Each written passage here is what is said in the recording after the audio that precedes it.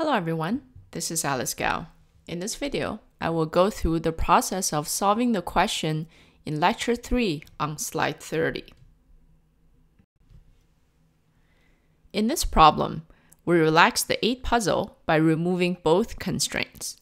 When we move a tile from square A to square B, A and B do not need to be adjacent, and B doesn't have to be empty. What admissible heuristic function can we derive using this relaxed problem? The correct answer is B, the misplaced tile heuristic.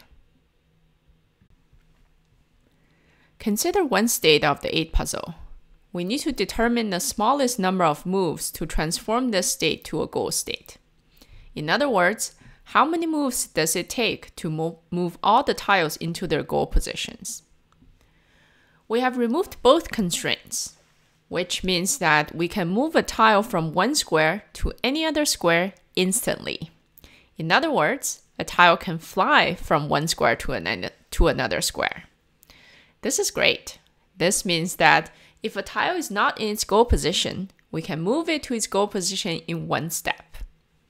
For this state, we need 7 moves, since all 8 tiles, except tile 6, are not in their goal positions.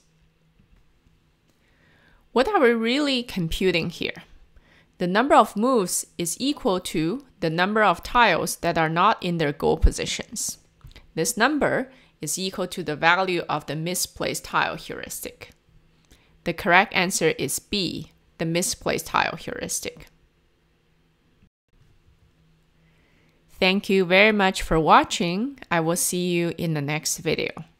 Bye for now.